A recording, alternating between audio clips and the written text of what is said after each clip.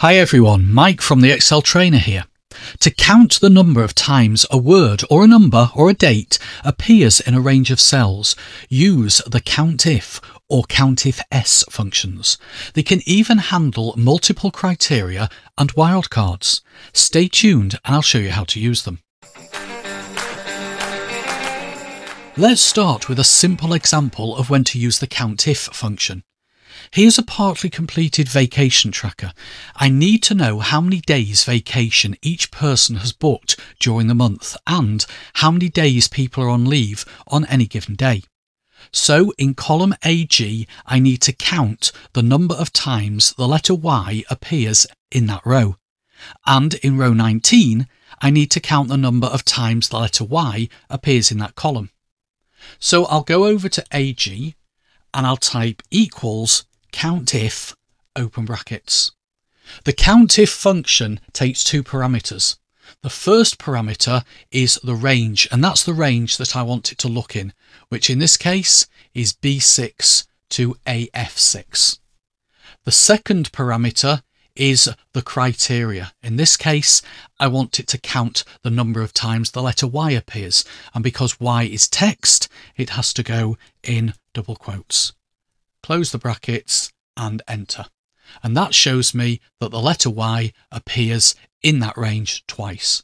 I can then copy the formula down. I'll do a similar thing for row 19. Put equals COUNTIF, open brackets, select the range, which is B6 to B18, comma, and the letter Y.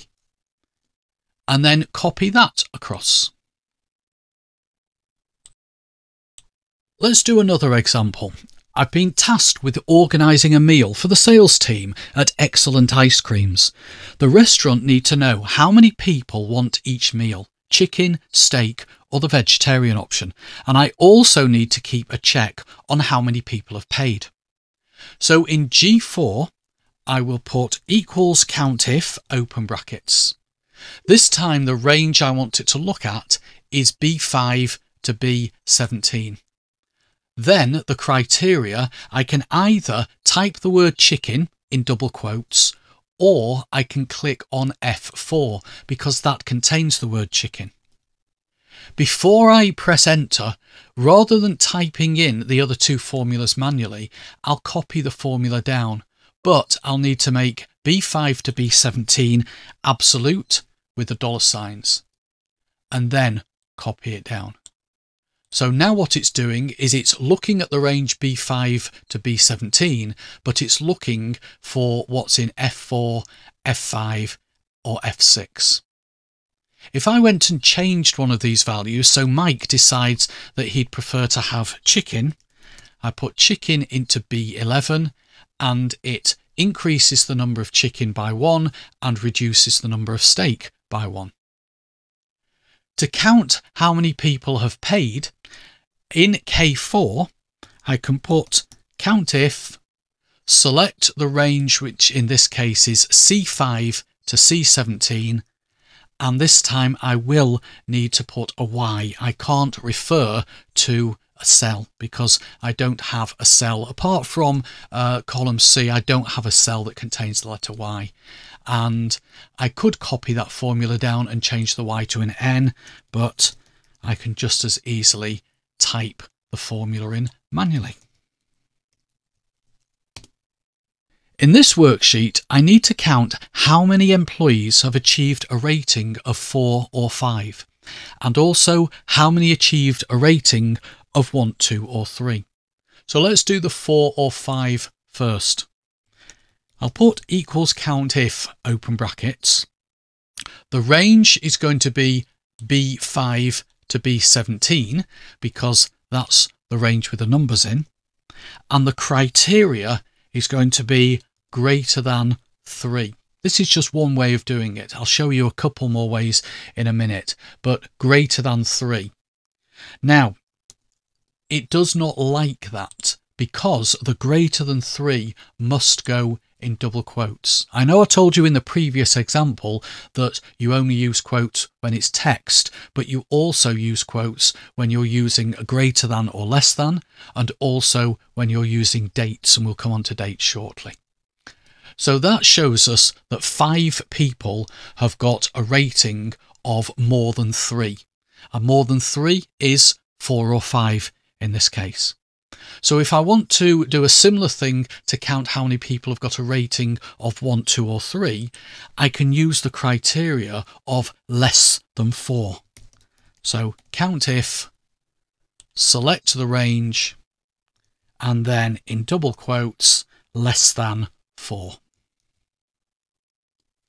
Now I'll change the first formula to be greater than or equal to 4. So instead of greater than 3, I'll use greater than or equal to 4. It obviously gives us the same result, and I can change the second one to be less than or equal to 3. So a rating of 1, 2 or 3, the criteria less than or equal to 3. I'll leave those there, but I'm going to show you another way that we can do this, and I've left those there so that you'll see that we get the same results. Again, I want to count how many people have a rating of 4 or 5. So I can say COUNTIF B5 to B17, comma, 4. Now the 4 doesn't go in quotes because it's just a number, plus COUNTIF, select the same range, and then 5. So it's just counting the number that have got 4 and adding to the number of cells with 5 in. Do a similar thing to count how many people have got 1, 2 or 3. So that would be COUNTIF, select the range, comma 1, plus COUNTIF, select the same range, comma 2, plus COUNTIF, select the same range, comma 3. This is a list of support calls logged with the IT help desk at Excellent Ice Cream. The help desk manager needs to know how many calls were resolved for a given day. Now, in the previous example, where I had multiple criteria, I used multiple count functions in the same cell and added the result together. That's because I was using the OR logic. Count the number of staff with a rating of 4 or 5. Count the number of staff with a rating of 1 or 2 or 3. However, in this example, I want to count the number of support calls where the date is the 12th of April and resolved is yes. So I have multiple criteria and I want to count how many items match both criteria.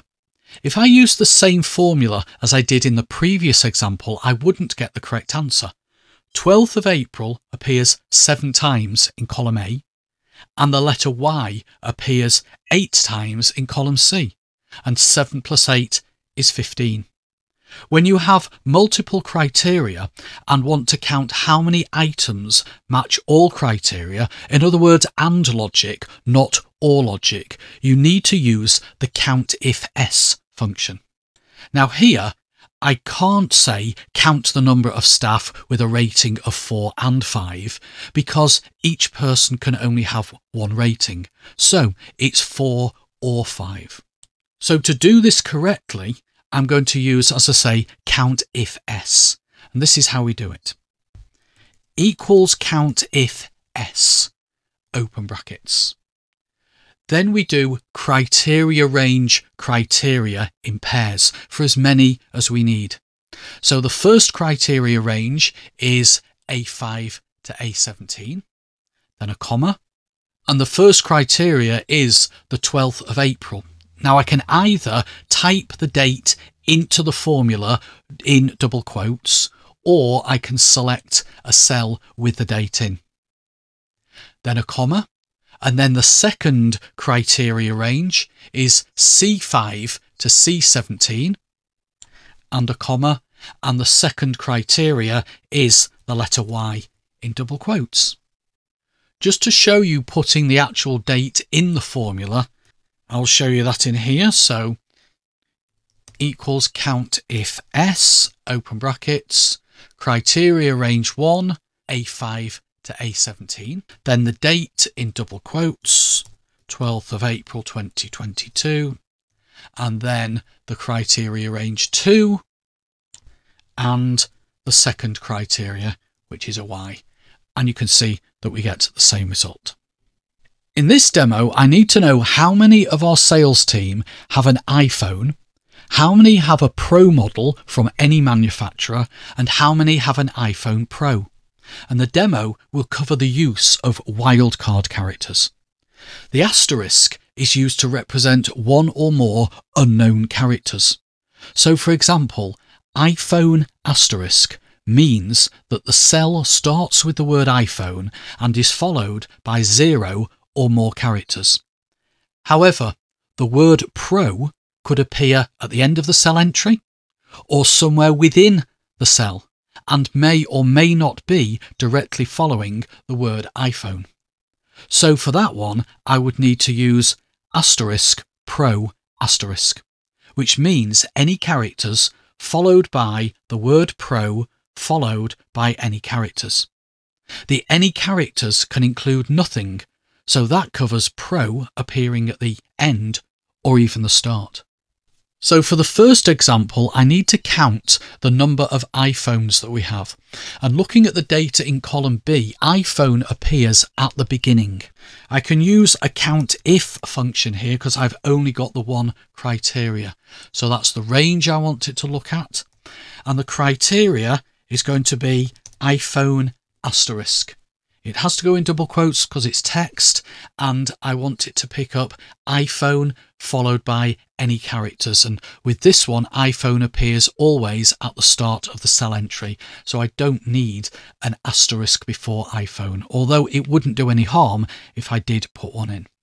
The second example is to count how many Pros we've got, and you can see that Pro appears at the end of the cell entries apart from on B5 where it's actually in the middle of the cell entry.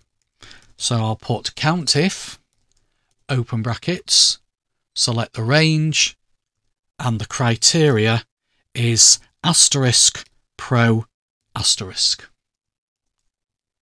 The third example, I need to count how many iPhone Pros we've got. Now for this one, I will need two criteria, because nowhere do we actually have iPhone Pro as two words together. We've got iPhone at the beginning of the cell entry and Pro either at the end or in the middle, but we don't have iPhone and Pro next to each other. So for this one, I'll need to use COUNTIF S because there's two criteria. Criteria range 1 is B5 to B17, and criteria 1 is iPhone asterisk in double quotes. Criteria range 2 is also B5 to B17, and criteria 2, again in double quotes, is Pro, and that needs to have an asterisk before and after it. I also need to know about phone contract renewals so that I can budget accordingly. For the demo, we'll assume that we're in March 2022 and all renewals happen on the last day of a month. We can use COUNTIF for the first one because we only need to count how many times the 30th of April 2022 appears in column C. So I'll put equals COUNTIF, open brackets, select the range, comma, and then type in the date, which is the 30th of April 2022. For the second requirement, renewals due this year, I'll use COUNTIF S because I need to know how many dates appear in column C that are between the 1st of January and the 31st of December. So that one will be COUNTIF S, open brackets, using C5 to C17 as the criteria range, and then in quotes put greater than or equal to the 1st of the 1st 2022. And for the second criteria range, it will also be column C, and the second criteria will be less than or equal to the 31st of the 12th, 2022.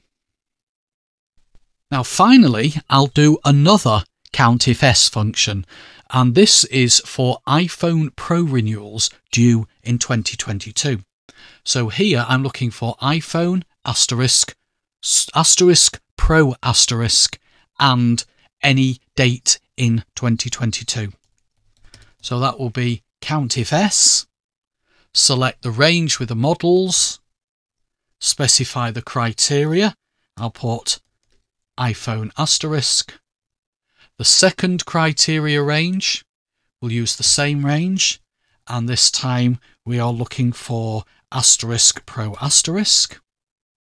The third criteria range will be column C, and the criteria will be greater than or equal to the 1st of the 1st, 2022.